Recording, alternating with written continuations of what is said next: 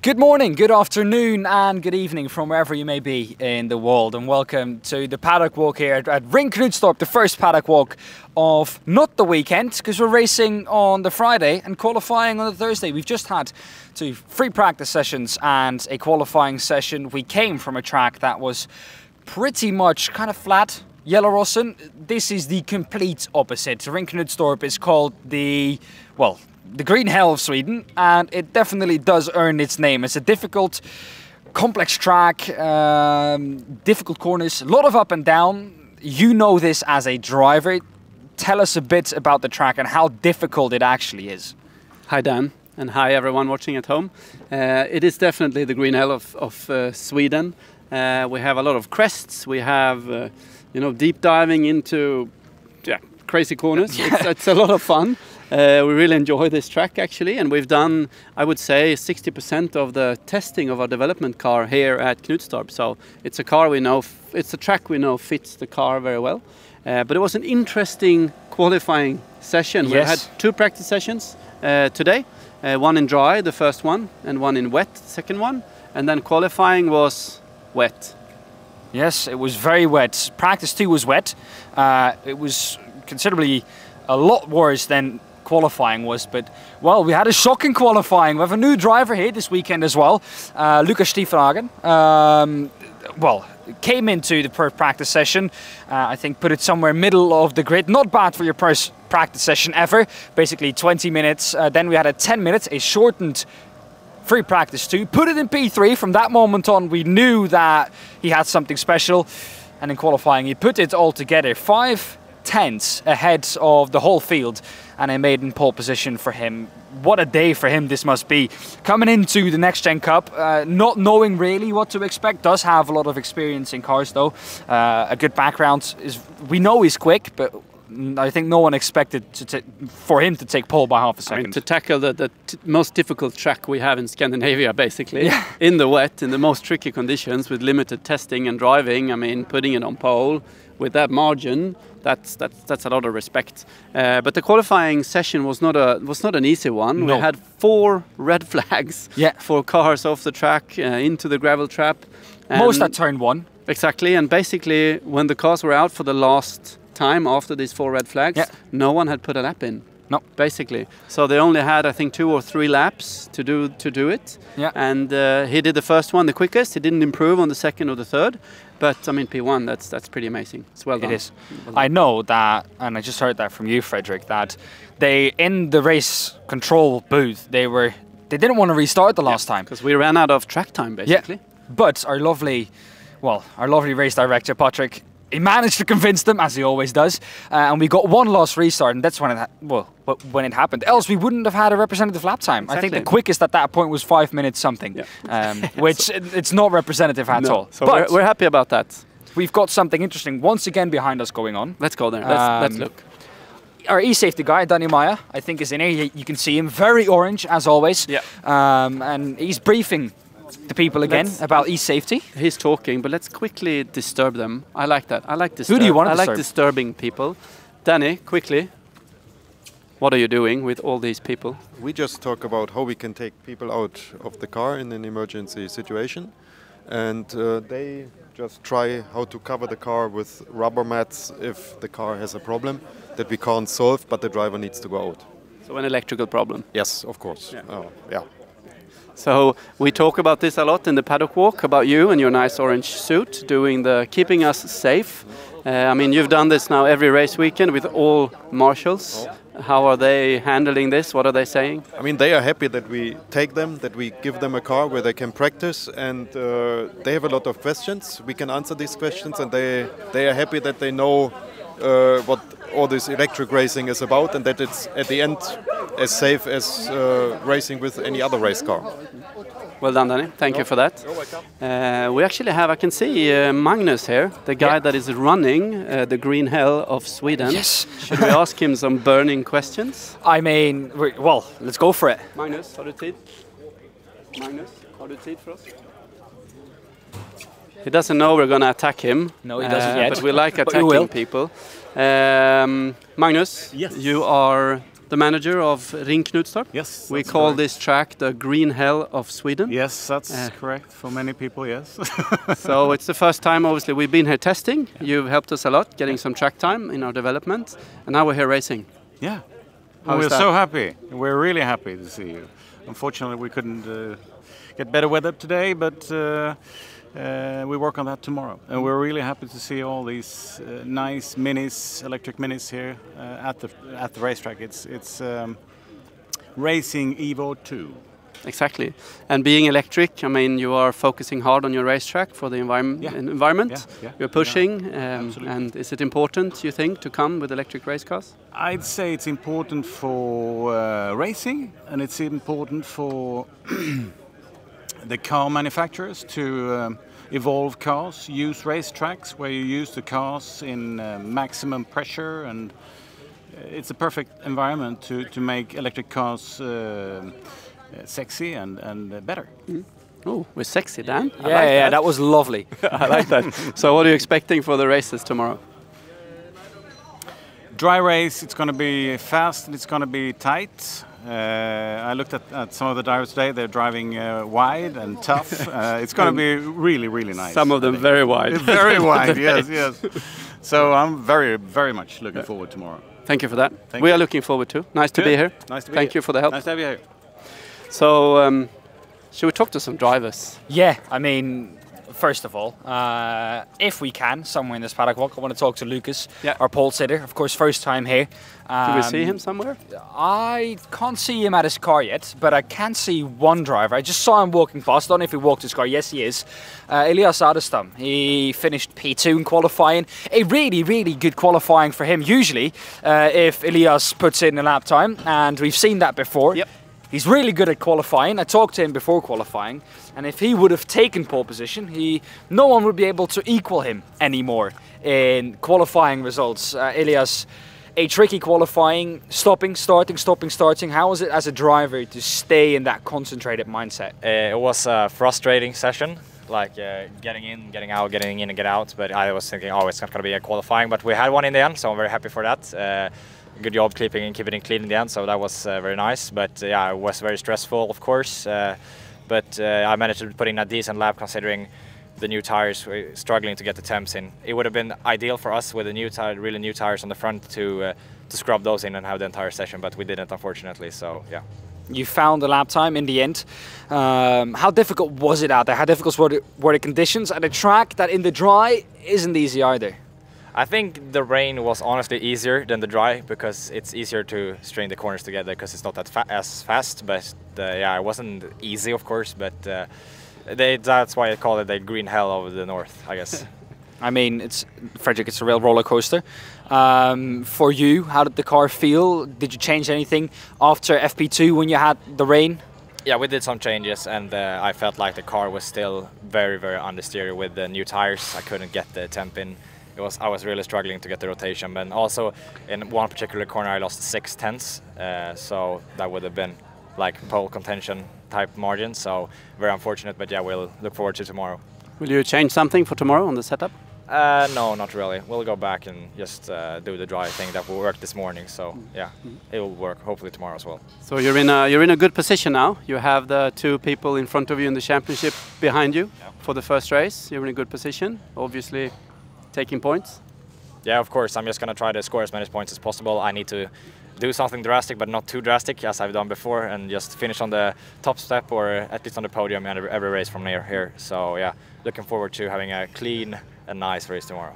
And I know that Elias is one of the drivers that has been here and raced before. He's actually won races here. He doesn't talk a lot about it, but clearly you're a favorite for the win. Yeah, I hope so. We'll see, but yeah. It's gonna be tricky, of course. This circuit is really hard to overtake on, so getting a good start is crucial, and we'll see. The push to pass is probably gonna be the only opportunity to create some exciting racing here, unfortunately. Good luck for tomorrow. Well done. I can see a guy here, he's smiling a lot. It's Theo Jernberg's father, Melker. 4 red flags. Yeah. How was it for you as a father? You might believe it's tough for the drivers to go back to the paddock all the time, but you should know how it is to be a father, so be on the grandstand on the side 4 times. So it was tough. It was tough. Yeah. So Theo is doing an amazing job, obviously, fighting now for the top positions. How does that feel as a father? We know he has very limited experience coming into this. I mean, of course you're a little bit biased when you're a father, but I must say I'm super impressed also with what you said, the limited experience, but also take it from the right angle, build up the experience and the confidence more and more, and then in this condition today, take the P3 in qualification. Even me is a little bit impressed by that. Is this what you expected him to do? Is it above expectations or? No, I was waiting for first or second. No, he was waiting for the victory. No, and also the podium at Gellerås. I think it's super good, and I don't think it was so much of. He said in the beginning of the season, I have no goals, etc. I will try to do my best, but I think this is on the upper part of the expectation, I think. So you are outside of your son racing, you're involved in motorsport in several ways, in rallycross for example, and how do you feel about this championship? Why did you join NXT Gen Cup? I think first of all, you need to do something with the racing for the future, and the whole world need to do a lot of things for the future and for our coming generations. And I think just to show we can do it in the motorsport is important, because then also a lot of other things will follow. So in my day-to-day job, we are working hard also with the electrification of the rescue machines, for example, and so the gearing, the leverage you get out of what you are doing here is fantastic. And then of course I think everyone that did not believe that it was going to be great racing with this, I think they have changed their minds. So of course, but it's a higher purpose with what you are doing here, and I'm super impressed by the way you do it. Thank you for that, and also thank you for pushing for the environment in your day-to-day job. Thank you. And good job supporting your son as well. Still chasing that victory though, Melker? Yeah. So I can see him here. Yeah. Do you want to attack? Yes. You can attack him. Attack him. He knows at this point that we're coming, Theo. A good qualifying for you in the end. Oh, there we go, a bit of water. Well, in the end, a P3 for you. Best qualifying so far. You must be happy. Yeah, feels good. A bit frustrating after 3 or 4 red flags, but then when we had I think 2 full push laps, then yeah, that felt good. At what point did you think, okay, now I'm gonna go for it? When you went out first, did you take it cautiously, or were you like? Maybe a bit cautious the first time, but then the second, third, fourth time I kind of pushed immediately, but then only because it was the out lap, then half push lap, and then a red flag 4 times. How difficult is it having a red flag, knowing you have to do a lap, you're running out of time? How difficult is it to know how much to push? It was hard to know how much time was left, if you were gonna move back the time or not. So then you kind of not taking any risks and like waiting, so you need to push immediately. So you were semi safe then in your lap still, or? Yeah.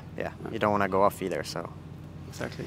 And I mean, you've started in the front before, and you showed us at Gellerås last time that you have the pace to properly be up there. Do you prefer the wet conditions like you had now, or the dry? Yeah, dry, definitely dry. Okay. Yeah. And the track, you've not been here before? Yeah, a little bit, a few laps, but not any. How do you like the green hell of Sweden? I think it's really fun. Does it earn its name? Yeah, I think so, and I think the cars, the track suit, or the car suits the track very well. Well done. We are looking forward to the race tomorrow. The weather is a little bit unclear, I think, what we will have, but... What are you hoping for? Wet or dry? Dry. Yeah. Simple. Yeah. Good luck for tomorrow. Thank you. Your father is pushing for you to win. Good. In case he hasn't said that to you, we know he wants you to win. Good. But he's supporting you in a good way, I think. So yeah. Good luck for tomorrow. Thank you. And Theo is driving the STFG car. Yeah. It's a school for car mechanics. Very close to here. I worked there for, I think, 12, 13, 14 years. Oh. I worked there, yeah. A long time. Happy to put that in the front of the field. Yeah. We need to find Lucas Stiefelhagen. I can see him. You can see him. He's on his phone, sharing to all his family what he's just done, taking that pole position. Watch out for the sharp flowers. Let's taking the cameraman through. Yeah, make sure Frank gets through safely. I'll attack him, fellow Dutchman. Yeah. Lucas, you've managed to put the field in a bit of a Dutch sandwich, one at the bottom, one at the top. Pole position for you in your first ever NXT Gen Cup qualifying. Were you expecting this coming into today? No, not really, not at all actually. Yeah, it was really tricky out there. Of course, it was wet, so yeah, I never ever driven in the wet with this car. So yeah, and there were a lot of red flags, like 4 or something. So you couldn't really set a lap. We had 2 laps at the end, so yeah, we need to manage to drive as quickly as possible in that 2 laps, and yeah, I think that that works. Worked out in the good. end. Yeah, sorry. So yeah, and just not pushing too hard, keep the car on the track, and yeah. In the end, I think his first lap was his fastest lap. I was just going to say that. We talked to Theo, and he said that he started off a little bit cautious, and then he improved the speed, increased the speed. But your first proper lap was your quickest. Yeah. So did you try to push more, or what was the plan? I tried, but I think I locked up in turn 7 a little bit. So yeah, the lap was already gone then. So yeah. Did you expect to come here and put the Schunk car on pole position? No, I expected somewhere around 10. Now, if I were be able to put it inside the top 10, it will be really nice. But now I'm on pole, so yeah. Do you have a plan for the race? Winning the race. That's a good plan. Simple, but effective. Yeah, it's a good plan. So what's your experience here in the NXT Gen Cup so far? Yeah, it's really amazing. The car feels great. It reacts very well. I'm not. I have no experience without ABS, so yeah, it's a whole new world for me. And yeah, the car just feels really good. That's nice to hear. We are very happy to have you here. 2 Dutch drivers. I mean, you're Dutch, 3 Dutch people. You're trying to take over this whole NXT Gen Cup. Is this too much, or? I think it's a good level now. I think it's a good level. No, but well done. We are very much looking forward to the race. Obviously representing Schunk, our partner, in a very nice way. Good luck for the race. Thank you. So Schunk, they're actually producing tools used to build these cars in the factories. So they are an important player in the electrification, the e-mobility sector. So we're happy to have them on board, and happy that Lucas can show them what Schunk is possible of, being the top one. I mean, there were earlier in the season, first 2 races, I think, with Ellis at Valkenberg. Now back on top again with Lucas. Yeah, they must be really, really happy. I spoke to the Schunk guys earlier on. They were happy to see that car back in first position. We had 4 red flags, obviously mainly because of cars, as you can see, going off track. Yeah, not ideal. Ending up in the gravel trap. We have Wilmer Giving the here. mechanics a tough job. Yeah, our Wilmer has some job to do, and on Katie's car, I can see Katie here.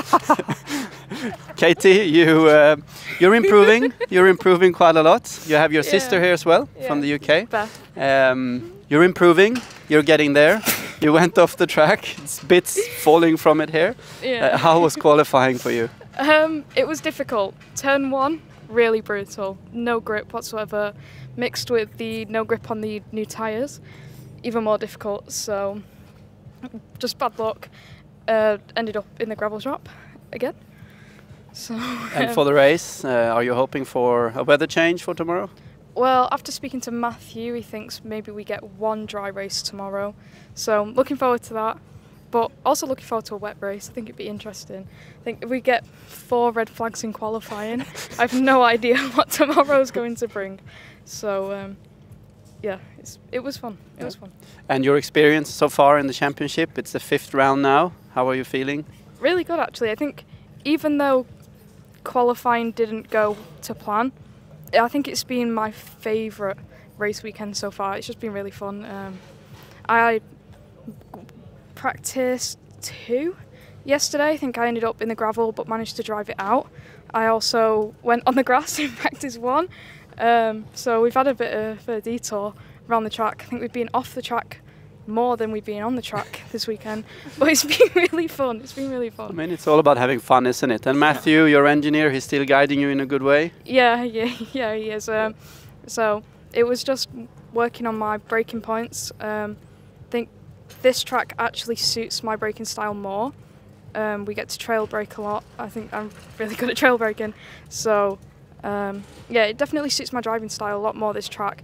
It's just a shame we've had 2 wet sessions today. It's just not brought me any luck. Well, good luck tomorrow. We're happy that you're happy and improving. Thank you. Laughing still. Yeah, which but is it's good. It's all about having fun, isn't it? As well. It's you know, you need to be dead serious. We want to win races. Yeah, It's performance, but it's also about enjoying what you're doing, having fun, and enjoying things. Yes. Dan. Oh, I can yes. see he's closing up now. Yeah, I enjoy a bit of coffee though. When we planned the NXT Gen Cup and this paddock, we said we need to have coffee, proper coffee. And Martin from Fogaroli, come out here, Martin. Hi. Obviously gives us good coffee. Martin, you have been involved in this since we started planning this. Yes. How are you experiencing the plaza, the people, the racing? Great, great. The weather, no problem. It's great. Yeah, we gave you a tent. So. Yeah, you gave me a tent. That's great. I appreciate. Yeah, no, we said from day one. Appreciate it also. We said from day one we need good coffee. You're obviously here with your Italian coffee wagon from Fogaroli, supplying us with excellent coffee. And what are the people you're selling to, giving it to? How are they reacting here? Fantastic coffee and a fantastic setup on the whole event. Yeah, really. So big plus. Yeah. We enjoy having you here. We enjoy good coffee. Being here. Don't Thank leave. you. I enjoy my coffee in the morning. Great. See you in the morning. 3-1 tomorrow? See you in the morning. 3-1 tomorrow morning? 3-1. Yeah. Oh, that's the way. There you go. You beg for one and then you get it. Yeah. Do we have anyone more we need to talk to? I mean, let's talk championship for a second. We need to. As we know, Fredrik, you and I both know we're into the second to last round of the championship now. And we do want to avoid it, but we can't. It can be decided this weekend. None of them have taken points. Elias is too far back to be considered that he can still take it this round. He can get closer for next round. Have you calculated the points? I have calculated the points, but well, he's still in. He's by a long mile, but it's difficult for him to catch up. He needs to have 2 really, really good weekends. Can't afford any mistakes. He dropped down, and I'm talking about Elias Adestami. He dropped down. He had a really good second race, again on the podium, but sadly got a penalty in that second race, I think for contact with Alexander Christensen. That gave him a 10-second penalty. With how close it was at Yellow and you've all seen it. That dropped him down, I think, into P16. Didn't give him any points, lost a lot of points in the championship battle. But, well... It's a long way to go. We have 4 races to go. We have another qualifying session that also gives the drivers points for the championship. So I would say in the top 3, top 4, top 5, I mean, a lot can happen. Yeah. Obviously the guys a little bit further back, Linus Granfors, starting P4. It depends what you call a little bit further back. So not so far back. Yeah, no. And Ellis, we heard, had a lap deleted from qualifying today. So tough. So he was P4? He was P4 ahead of Linus, exactly what he wanted. And now in P7. Yeah, it was Luis who went off last lap. I don't exactly know what's happened, but it was something with a yellow flag, got his lap time deleted. And we don't know, there was something also about a 3-place grid drop. We don't know if that's going to take an effect. We'll have to see for tomorrow. But yeah, that's going to have huge stuff with the championship, especially if he starts down on P10, which is where he will start if he gets that grid drop, I think. We'll need to investigate so we know what's happened and how this will affect the race tomorrow, where they all start. So it's been a productive day, I would say. We've done 3 sessions, so 2 practice sessions and 1 qualifying. It's been dry, it's been wet, it's been green, it's been red. It's been everything. It's been everything. It's been yellow. Here we have another car with our mechanics doing some hard work. This is the car, Siri Hütfeldt. Sure, Siri car. Also went off during the qualifying session. Obviously sponsored by Tearshine, so they might need some. They might need some cleaning stuff to make it shiny again, which they will. I think that's it for today. Yeah, like you said, a really productive day. A good qualifying day for some, not the best qualifying day for others. But tomorrow we will have the races. I think the first race at 10:00 local time and the second race at 15. Sorry, yeah, 15. Yeah, 15:00 local time. One of the other cars that had an off in qualifying as well was Graham Hoffman's. He had a steering arm that was bent, but that was everything. For the rest, all was fine. He's at the bottom of the standings in 18th. A really productive day, a good qualifying day for some, not for others. Like I said, well, tomorrow, the races, I'm looking forward to it, Fredrik. Yeah. I hope you are as well. You can catch them live on the NXT Gen Cup YouTube channel. Until then, stay safe and we'll see you there.